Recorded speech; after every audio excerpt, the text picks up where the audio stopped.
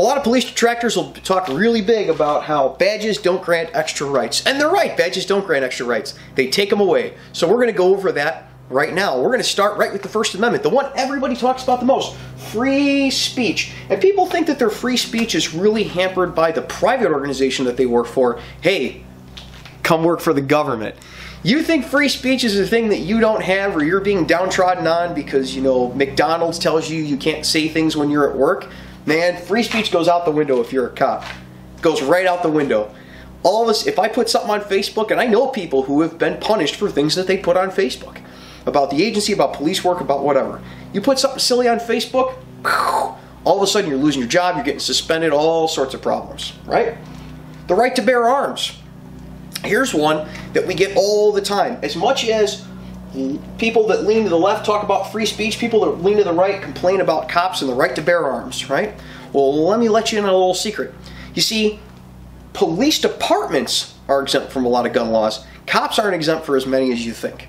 We have HR 218, which allows concealed carry of handguns as long as the department says we can, and that's another little tidbit, as long as the department says we can, all over the country. And a lot of people are really envious of that, and for good reason.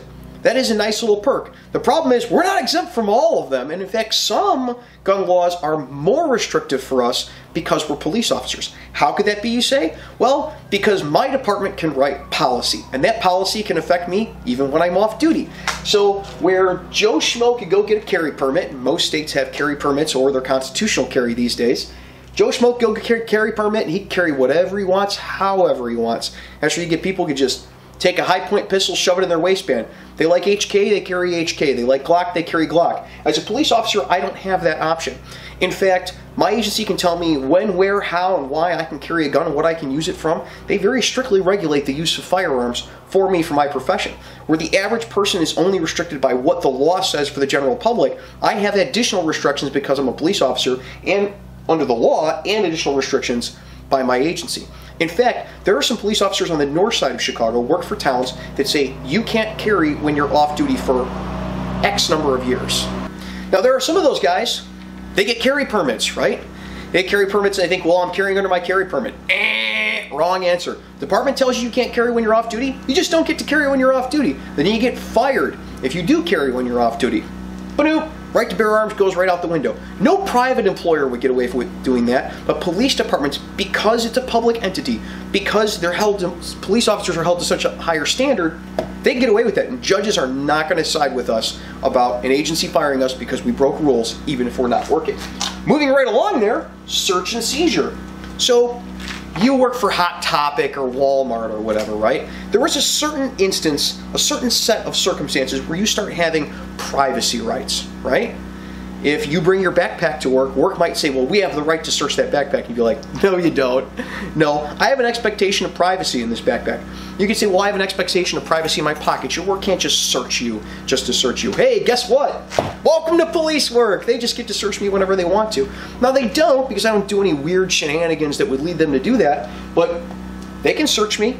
I don't have any expectation of privacy. The courts have come down repeatedly. Police officers have no expectation of privacy at all. And so, my employer can just search me. No one's going to say anything about it. And then anything they find, they can use a criminal case against me. Self-incrimination. You want to talk about a biggie? As a private person, most people, they don't have to incriminate themselves. They're just like, well, I'm not going to talk, right? Try doing that as a cop, right?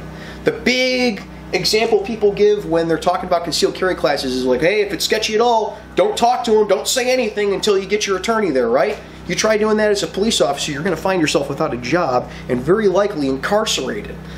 We don't have the same protections that the general public does. See, if I get into something, I have to report to my employer that is the government, and they can then hold that statement against me in a court of law. That's just the way it is. There's never been a judge that's come down on the other side of that saying, well, no, you violated his rights against self-incrimination for something that he did. Not the way it works. So, yeah, they're right. Badges don't grant extra rights. They take a whole boatload of them away. And they're mainly rights that people take for granted because they live in the United States and they're used to having these rights. So, something to ponder.